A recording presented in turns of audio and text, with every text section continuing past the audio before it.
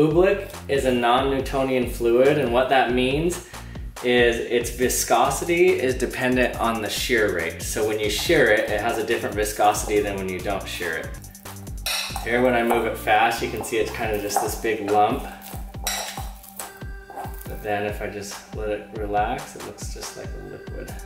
If I move quick enough, I can hold it in my hand. And if I just let it relax, this becomes this liquid. Pretty cool.